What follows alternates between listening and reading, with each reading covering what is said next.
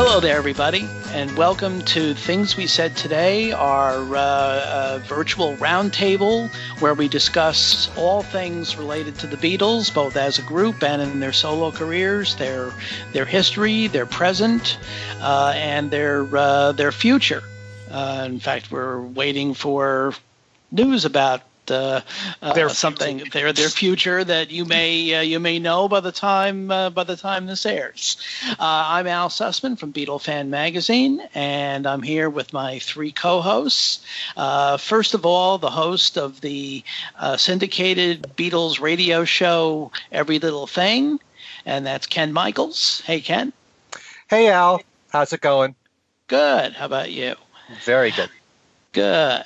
And our resident musicologist and longtime classical music reviewer for the New York Times, still does classical music reviews up in his new domain in Portland, Maine.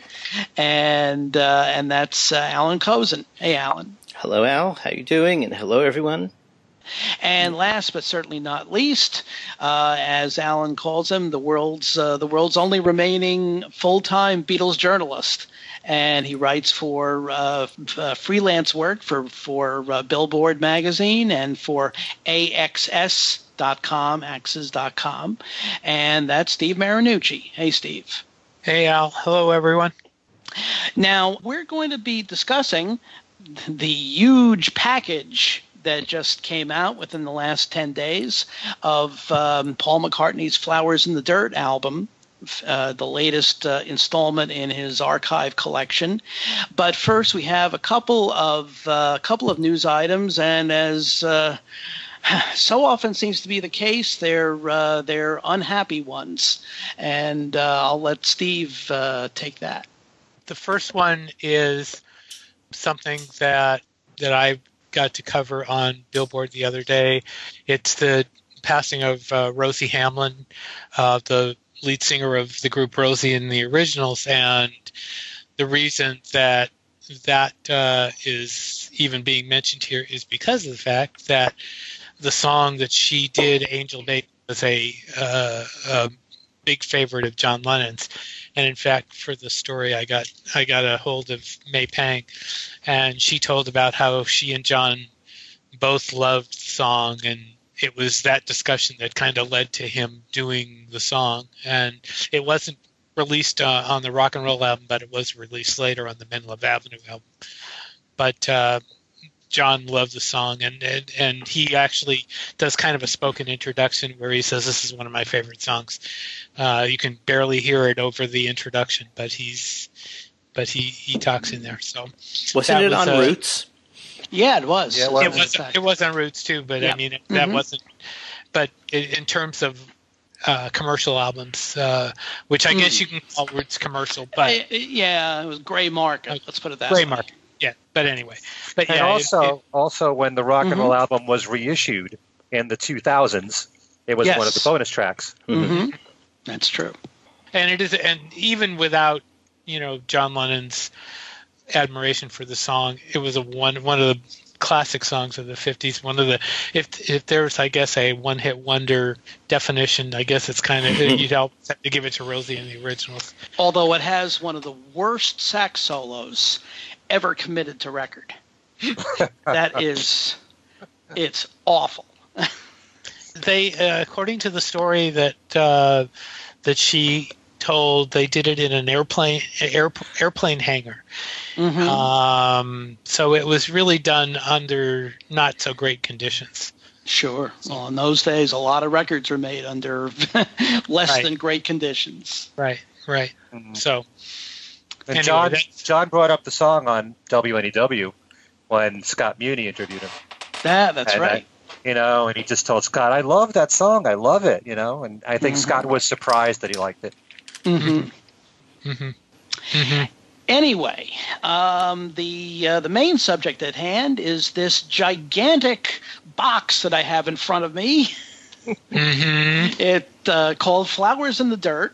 It's the latest in the Paul McCartney archive collection, and we're going to go through the entire box and give our thoughts on each of the elements. We probably should start with the main album, right? Why don't we start with the box itself first? Should we do that? We could. Why don't we start? Yeah, I would say let's start with the box itself, because it's an interesting. I mean, we've seen the other boxes, and in terms of what the box contains besides the CDs, there's some nice stuff in here. Mm-hmm. No, absolutely. Mm-hmm. Yeah. Yeah, and since people have been complaining, for a couple of months since it was announced that I don't want to pay all that money for a book, I mean, there's the stuff in here really is exceptional, and it's, it's called a deluxe box. That's what, For a reason. Yeah, you kind of expect something extra, and I think that the stuff he's come up with, to give us as the extras in this, or I mean, I buy books too, so maybe it's not as much of an issue for me, but really good stuff. Where should we start even? Well, like for instance, the Flowers in the Dirt and this one, photo books are, they're very interesting. Mm-hmm. They're pretty to look at, but actually the core items are really the book that has a reproduction of Paul's composing notebook, very similar to what Bruce Springsteen did for his Darkness on the Edge of Town box set, and then of course the main Flowers in the Dirt book, which has not only a treasure trove of photos, a lot of which I've never seen, but also an essay by Dylan Jones and much interview material, especially regarding the McCartney and the McCartney-Costello collaborations. So, Alan, what are your thoughts? Well, and this book is 113 pages, not counting the covers, and well, I don't know. Some of these people count them, and it's really got lots of, as you say, photos and info.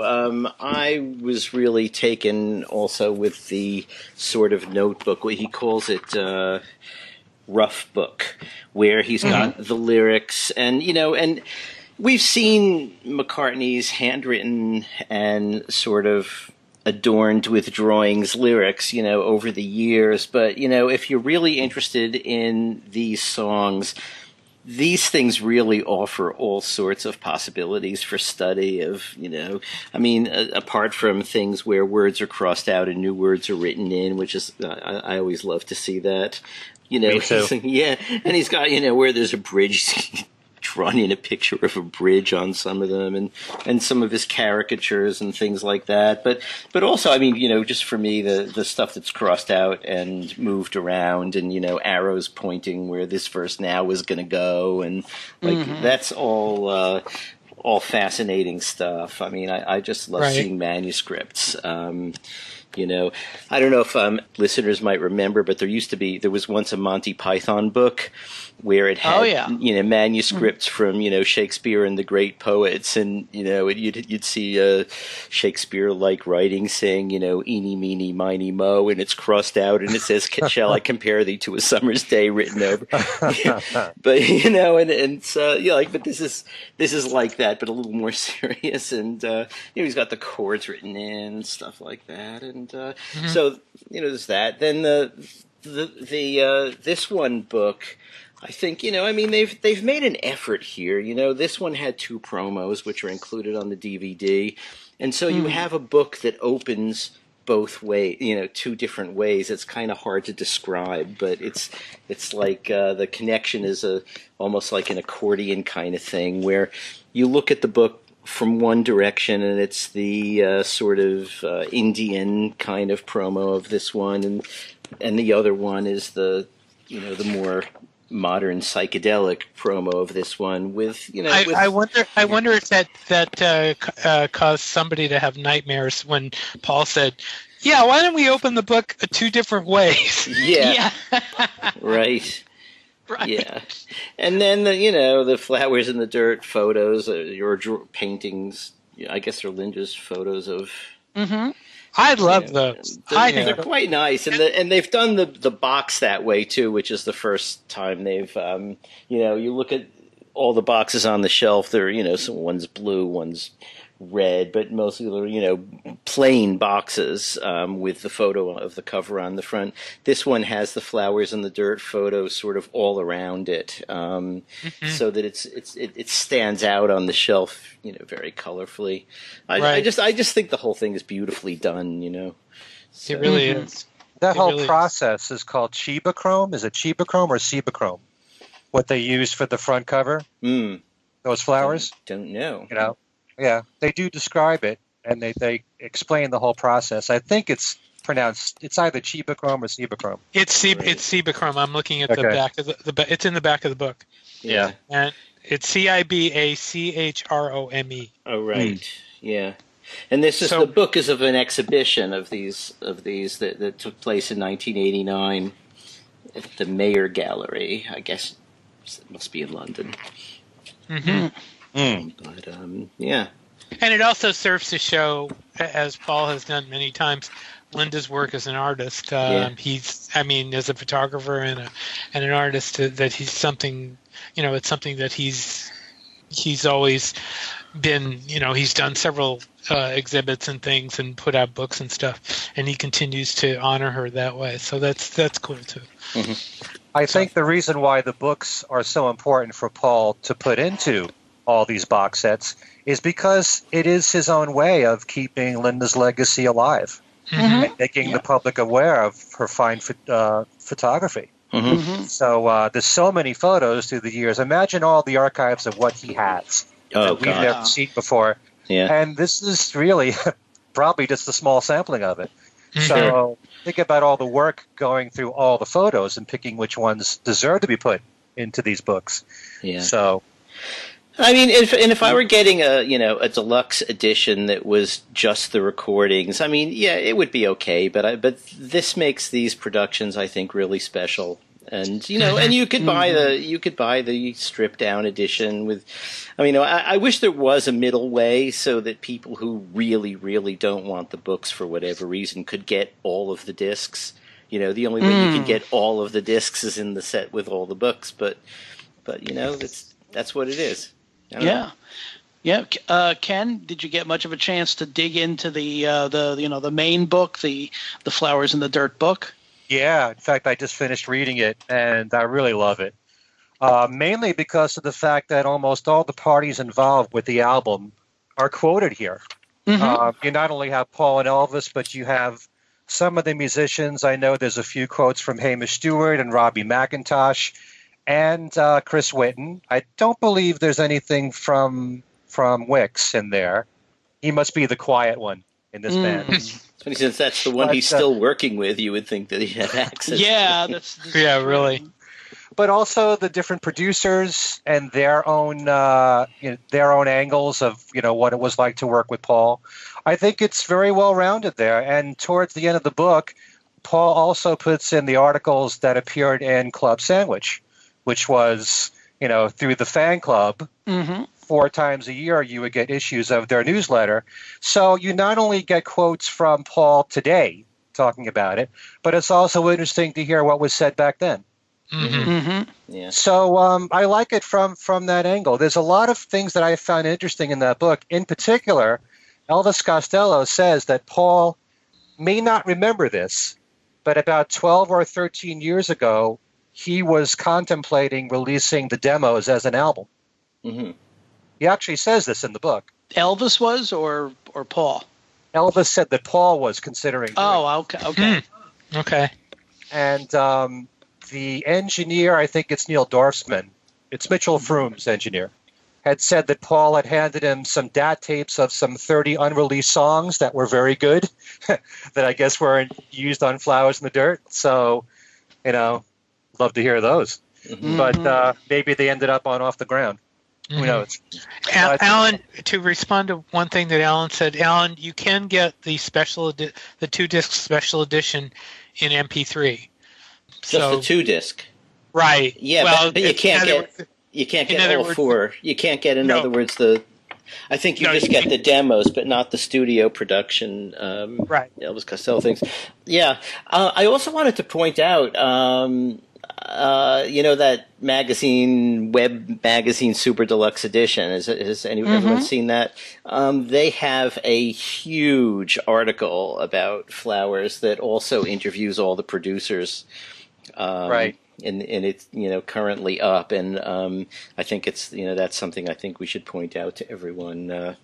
People also did a good 2 articles, one interviewing McCartney and Elvis, and the other going through all the songs that they did together, which is also a good, also something that people should look up and make note of.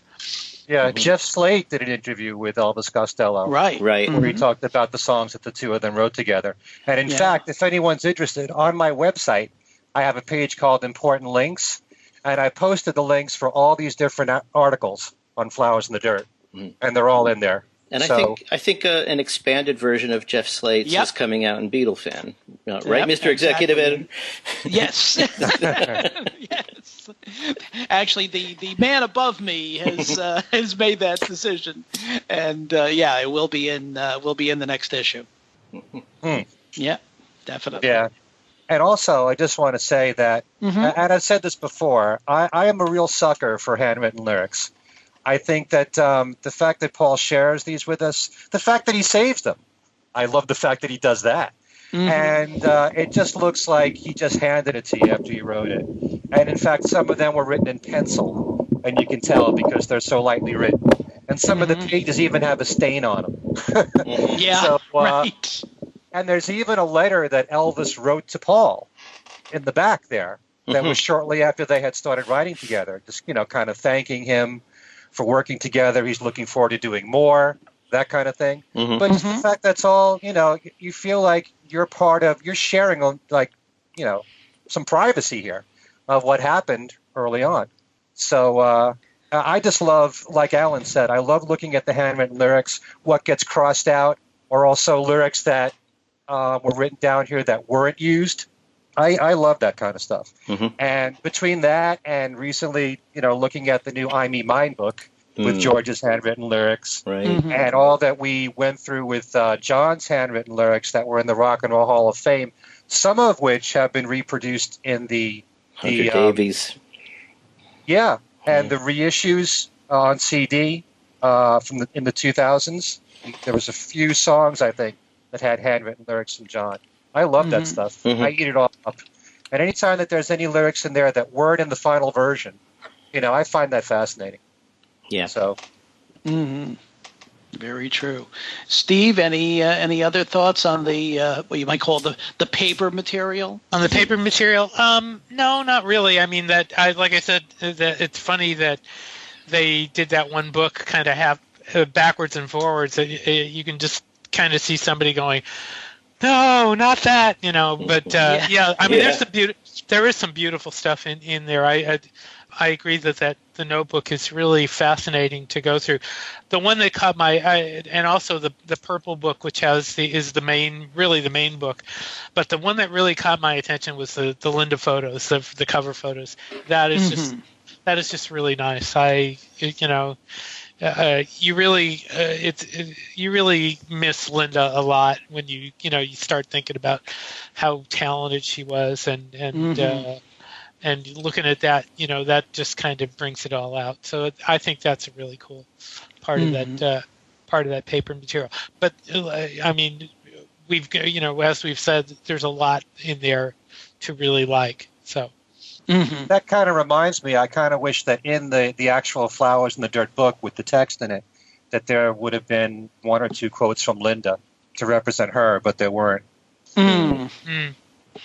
I guess maybe the feeling is that the photos are really, kind of representing her voice. Well, isn't she? And I can't remember now because I looked at it a couple of times. Isn't she in the documentary? Isn't she put it there?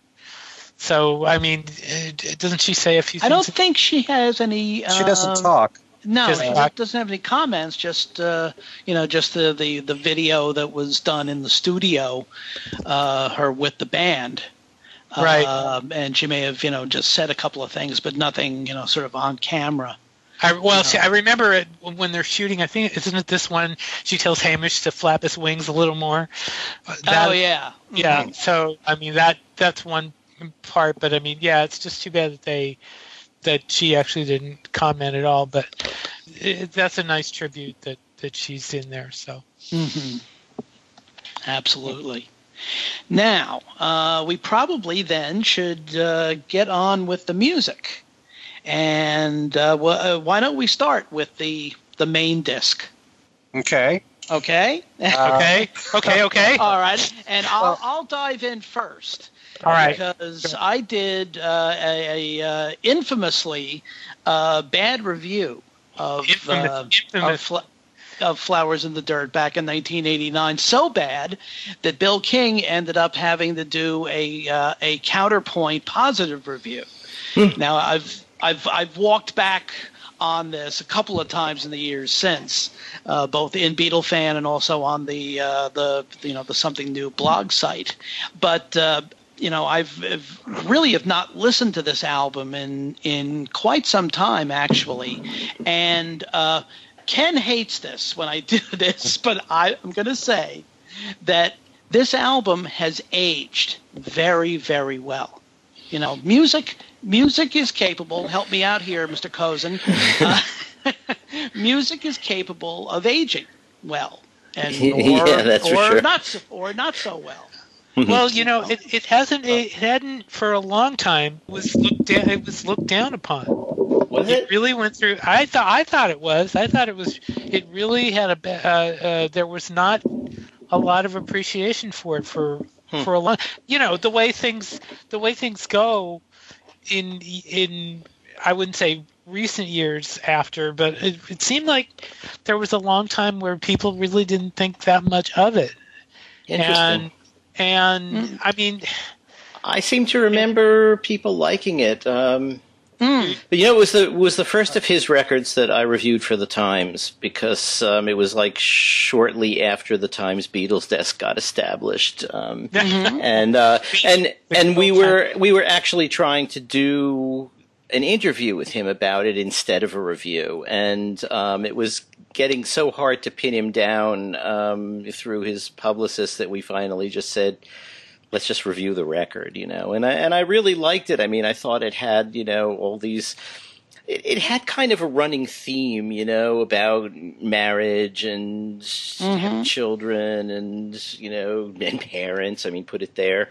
I mean, it just had all of these connections that seemed to hang together really well. There were things I didn't like about some of it. I mean, not that crazy about Rough Ride, not even that crazy about Figure of Eight as a song. And I think I've said several times what I think of Oulé Le Soleil. Yeah. But but the rest of it. So but I don't want to interrupt. Al was still doing his. That's okay. From what I recall, when the album came out, it got mainly positive reviews. Mm-hmm. I don't remember it getting bashed. Well, except for Al. Except for me. Was this worse than Somewhere in England? Yes. What was it that you disliked about it, Al?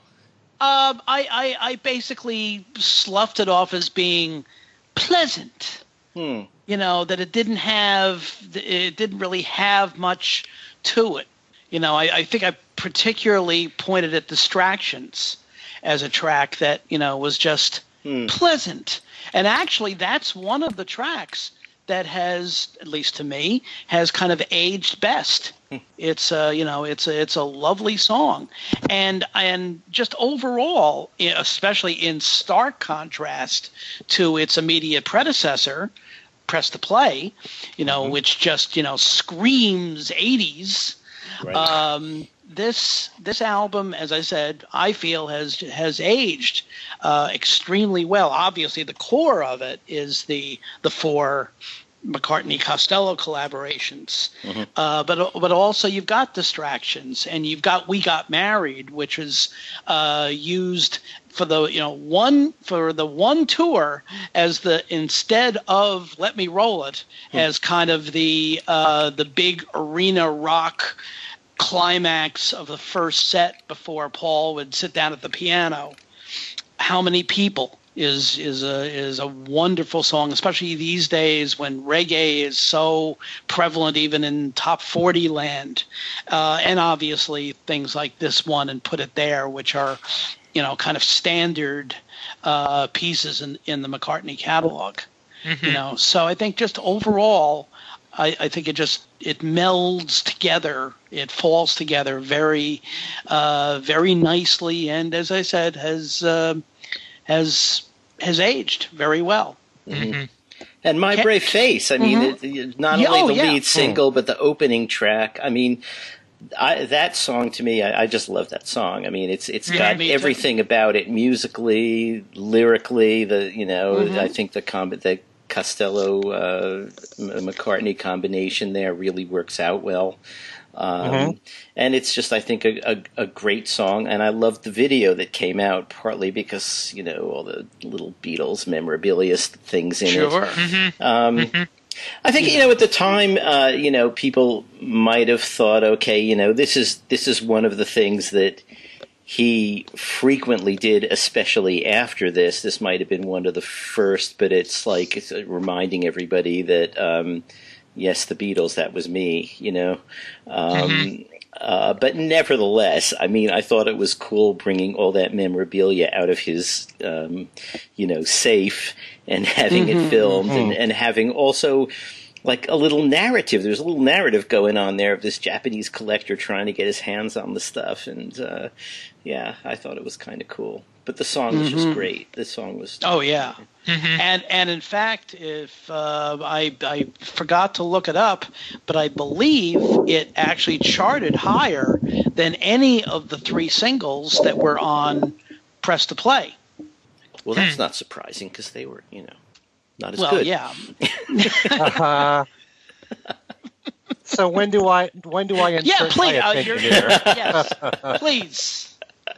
Well, I have no problem at all with you praising Flowers in the Dirt because I've said it's my favorite McCartney album now, because McCartney always represents variety in his music and strong melodies and very often strong lyrics, not always.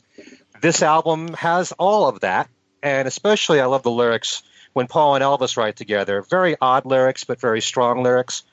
And sometimes there's a lot of dark lyrics, too, like That Day Is Done. There's such a rich variety on Flowers in the Dirt.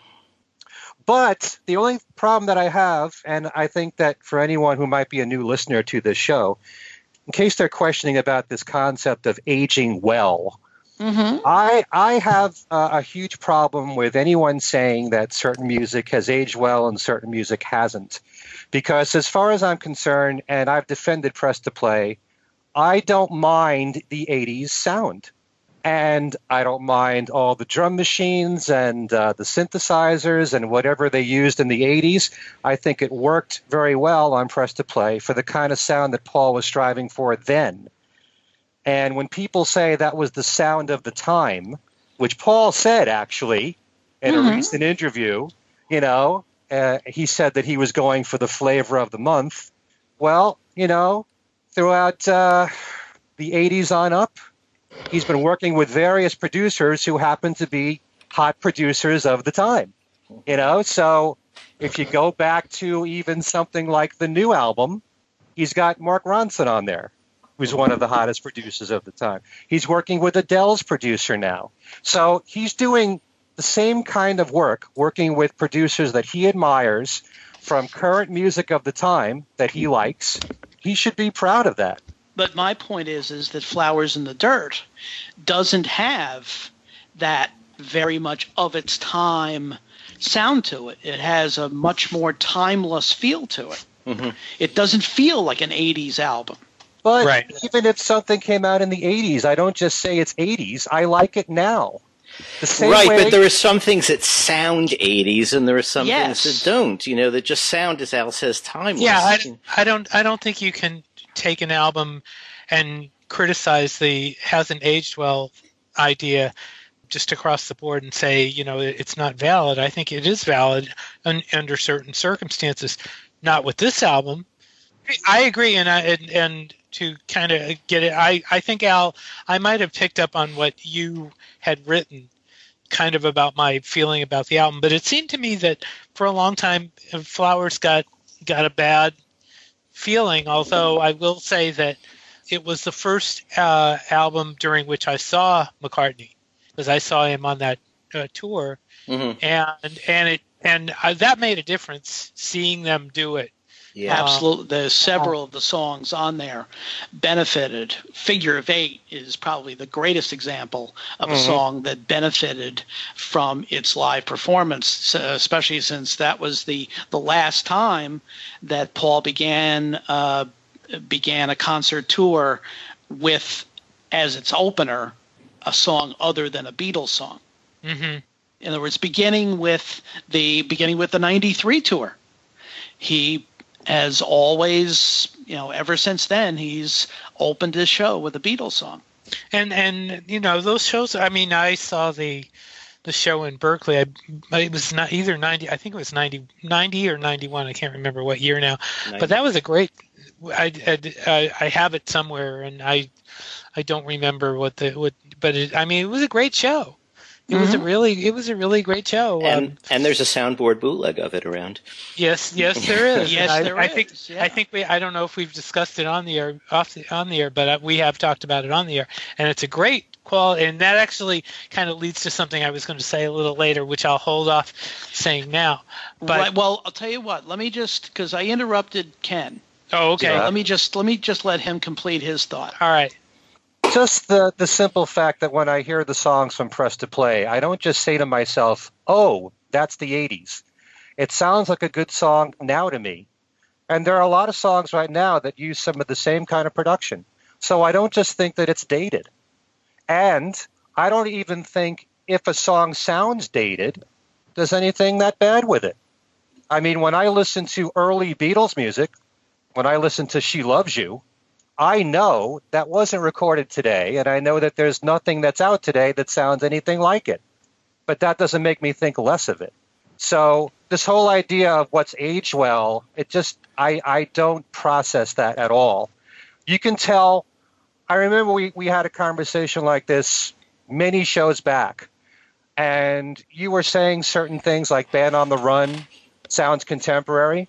Well, if Band on the Run never came out in 1973, and it came out today, and it sounded exactly like that, I could tell you that was produced in the 70s. Well, obviously there are technical aspects of it that are from the 70s, but especially in the case of Band on the Run, because of the fact that it was, there were only the three people and plus a few, some session musicians involved. There's not a lot of production going on. Let's put it that way. I'm talking in terms of production and also songwriting. I don't hear anything that's out there today that sounds like Band on the Run. So you know that it's from another time, yeah, but I don't think any less of it for that. The same way I don't think any less of Press to Play. Right, but you have a much more liberal viewpoint than I think maybe either the rest of us do or a lot of other people do. Well, thank you, and I'm proud of it. Yeah, that's absolutely. Al may also be having a sort of a different approach to aging well, which is that he hated Flowers in the Dirt when it came out, and now he thinks it's really pretty good. So it's aged well in that way, whereas Press to Play wasn't very good when it came out, and it isn't very good now. Actually, I don't agree with that. I know you actually, I liked Press to Play a lot more back then, and then when we did a show on it relatively recently, and I listened to it in context for the first time in quite a while, and heard those tracks that sound like Phil Collins should be singing them instead of Paul. Why do you say that? Paul has the same right to do those same kind of songs. Okay. Yeah, I mean, it's fine. Only Love Remains is great. But yes. Are we getting sidetracked onto it? Yes, we are. Getting sidetracked. Right, you were going to be talking about Flowers in the Dirt. Well, Flowers in the Dirt, like I said, is a very strong album from start to finish. I love every single aspect of it. You know, most McCartney albums, even the ones that I would rate a 10 out of 10, might have something slightly wrong with it. You know, there are certain McCartney albums where I think certain songs go on too long. And actually, in the case of Flowers in the Dirt, I would say that about Motor of Love, which I think goes on a little bit too long. Yeah. But still, all the songs, there's such variety. I mean, when I first listened to Flowers in the Dirt when it first came out, My Brave Face hit me right in the head. This one, you know, those songs, you know, I instantly liked. And then other songs grew on me. And the one song I just couldn't grasp was Don't Be Careless, Love. Really? And after a while, I couldn't get that song out of my head. You know, it's a very quirky song, and there's nothing else that I've heard Paul do that sounds like that. And obviously a lot of that is Elvis Costello's songwriting influence in that too. But there's so many different styles of music on this album. We Got Married, I think, was brilliant. Distractions is really nice. I mean, kind of similar in a way to Footprints. It has a sort of a jazz overtones. You know, probably some very odd chords going on in Distractions as well. You know, a lot of unique sounds. And I do love a dance track like Où Le Soleil. I think it's a good, fun track. You know, I like all the different sounds. I'm sorry. I happen to like dance tracks. Maybe I don't... We'll Mr. talk about, Disco. Yeah, that's me. Yeah. Maybe Mr. Diverse is more like it. So I like every song on Flowers in the Dirt, and I do. It's my favorite album of his. There you go. You know, at the time it came out, and My Brave Face came out as a single with Flying to My Home on the back. I thought Flying to My Home was an incredible track. I mean, it's just beautiful. And I could not understand why you would not put that on the album, but would put Où Le Soleil on the album, and even some of the others, Rough Ride, you know, whatever. And so I asked him, and when I interviewed him like a year later, when Trippin' the Live Fantastic came out, I said, I don't really understand how this works. I mean, you've got an incredible track like that. That's better than some of the tracks on the album. I don't think I singled out Où Le Soleil because I didn't want to, you know. But you know, why does that happen? And he said, well, you know, I write them all, you know, so I like them all, and I don't really know how to judge, you know, which ones are best. So I play them for my kids and their friends, and I sort of go with what they seem to like. Which I thought was kind of, you know, weird, but, you know, you're supposed to either have some sort of editorial overview, or this, as I think Lawrence Juber said last week when we talked to him, this is why someone has a producer. You know, the producer is supposed to say, no, this one, not that one, you know, this one. But he had several producers on Flowers. Yeah, but you need an overall producer who will. Well, I mean, actually, the producers he was using might have liked Où Le Soleil for all I know, and maybe didn't like Flying to My Home. But you know, yeah, that article that you were referring to before, where you heard from all the producers from Flowers in the Dirt, it was Steve Lipson, who was working with Trevor Horn, who I believe said that he thought Rough Ride would have made the best single better than My Brave Face. So that's what one other producer or engineer, that was his opinion. So, you know, you obviously wouldn't agree with that. Absolutely not. Everybody has their own opinion. And I know Paul has said, because we've talked about this before, sometimes he goes to his kids and he asks them what they think of his music. So maybe he takes their advice as well. Yeah. It's possible. It's what he says. Yeah. I do not think this is the be-all, end-all album that Ken does, but I do think it has definitely grown in my estimation since it came out. Maybe I took it for a little too much for granted back then, but in listening to it all again, I was caught up by it. And I am not people who know me know I'm not a McCartney cheerleader. Not that I'm saying any of us are. But I am not, and I do like this album an awful lot. I think it's very strong. I don't think every track is perfect. What don't you think is perfect? What don't I think is perfect? Yeah. How many people is not? It just doesn't seem to fit in for me. I don't particularly like the like that. No, but specifically, what don't you like about it not fitting in? You like reggae, right? No, not there. I don't think it fits in there. Reggae is fine, except I don't think it fits in on the album very well with the mood of the rest of the album. I just don't think it works that well. Except that, as Ken said, there are so many musical genres represented on this album. Well, I agree. Reggae was just one of them. Right. For me, though, it just how many people just doesn't seem to work that well. But I mean, I like the others, and listening to the album again brought back memories. Number one, of seeing him do some of this stuff live, and also just My Brave Face has always been one of these songs that I've always loved. That has never been in question. That's one of my all-time favorite McCartney songs, probably because of the Beatles thing that that seems to be happening there. I love that song a lot. Rough Ride also. Probably grew to like that after I heard them do it in Berkeley. Distractions is good. I remember he did. We got married that night in Berkeley also, and I like that. Figure of Eight was one of the best songs he did live that night. If I'm referring to the live thing, I just enjoyed that show an awful lot. And like I said, I think that and the same thing happened with Venus and Mars. The live versions of songs from that album that Paul did on the 75 and 76 tours definitely kind of upgraded those songs in the estimation of a lot of people. Oh, right. And I actually think that the live versions of this album did more for this album than the ones from Venus and Mars. I think. I don't know.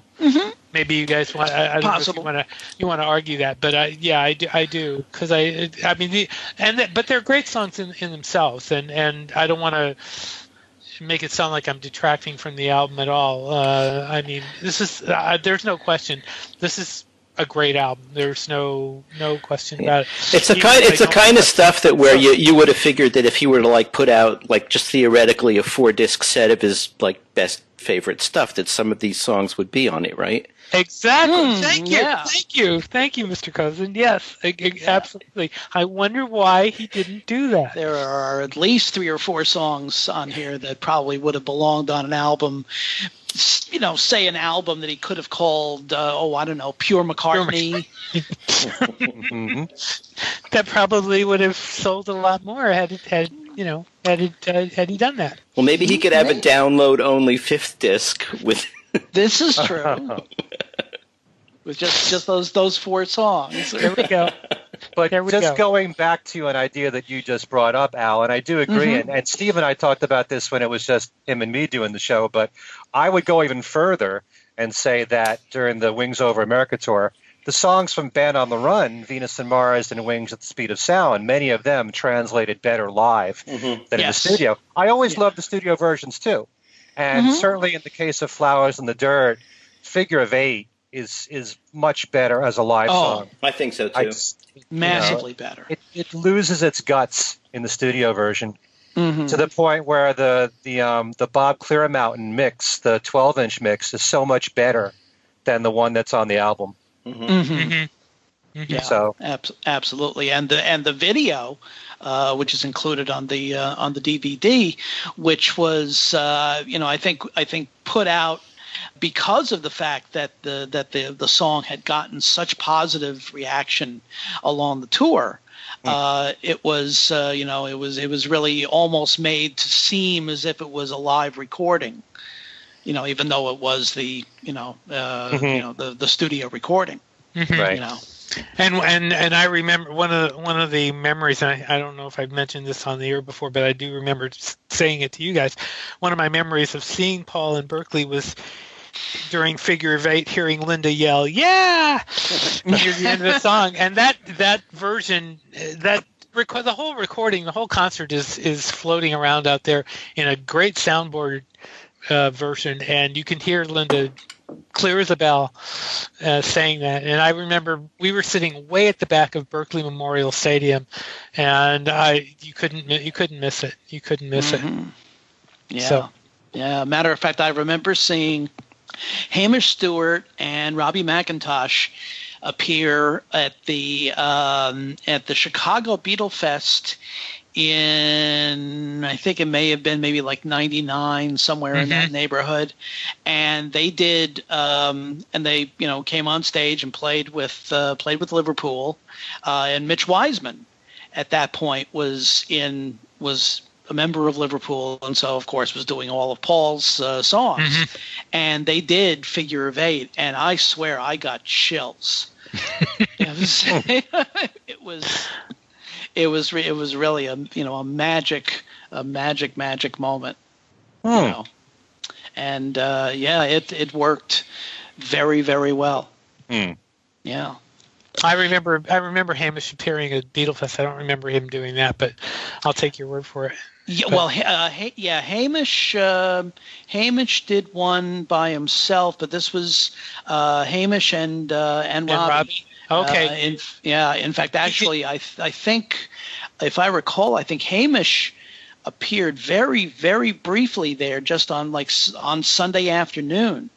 Or early Sunday evening, and played with Liverpool. He did Los Angeles. I can't remember if Robbie did Los Angeles too. I remember because I remember attending the one with Hamish in Los Angeles, but I don't remember that Robbie was there. He may have been, but I don't recall it. Very possible. Right. Very possible. Right. It'd be nice to bring him back. Yeah. Yeah, especially with Flowers in the Dirt coming out like this, and Chris Whitten for that matter. There's a thought, Mr. Sussman. Well, we've talked about that, and because really, especially at this, in fact, I think we talked about it on the Fest wrap-up show, that with having 4 members of Wings at the New York Fest, the only living, other than Paul, obviously, the only other living members of Wings who have not appeared at a fest are, in fact, Chris Whitten and Jeff Britton. No, Chris Whitten was not in Wings. You're thinking of Joey. I'm sorry, not Wings, but Paul's what I call it, the Hamish Robbie band. Okay. Right. He's the only one. Yeah, actually, I think there are also a couple of Wicks, obviously, and Blair Cunningham. Right. Have never done a fest also. Wicks would be amazing, considering all the years that he's worked with Paul now. Yeah. So. I would think that that's not going to happen while he's still working with him. Probably not. Probably not, and the same obviously for the the members of Paul's current band. Right. What's Whitten and Cunningham doing now? Do you know? No idea. Yeah, I don't think we've heard too much from either of them. Yeah. We'll go look online. Yeah, we'll have to do that. Anyway, so moving back to to Flowers in the Dirt, does anybody else have anything about the album itself before we move on to the other discs? Well, I was wondering what you all thought of the new remaster, because I listened to it and I didn't hear that big a difference. No. A little bit more high-end, a little bit more percussion and drums. There seemed to be a little hotter in the mix, especially on something like Rough Ride. I didn't hear that big a difference sonically. It wasn't huge, but it sounded a bit brighter to me, and yeah. I didn't do a lot of A-Bing, but I compared a few tracks to the previous issue, not to the very first, but the last reissue, and it did sound a bit better, generally speaking. So I didn't continue A-Bing because I felt satisfied that this was the one I was going to keep in the playlist, so to speak. Mm-hmm. Yeah. I do wonder how much you can improve some of these recordings that were at the time. How many multi-track was this album? You know, Right. they had advanced technology then. Yeah. It's much more advanced now, but I mean, it sounded great when it first came out. You can only improve it so much. You could probably improve it possibly by remixing, but you know that opens up other kettles of fish. So since it's not a remix, I think it's possibly as good as you're going to get. Mm-hmm. You know, and especially since the time span is not as great as it is with, say, the '70s albums. Mm-hmm. Let alone the Beatles albums. And by the way, the downloads of you get with the box set, you can download the whole thing free as tracks. Obviously you need it for the disc with the B-sides anyway and the cassette demos, but I can't see any reason not to download the whole thing. But it also comes as WAV files in, I think, 2496 or 4896. So they're really sort of high quality files, higher quality than you're getting on the CD actually. Mm-hmm. So, and that's another reason to pay if you can do it, pay the extra. Yeah. So. All right. Right now we are at the halfway point in our analysis of Flowers in the Dirt, the new remastered box set.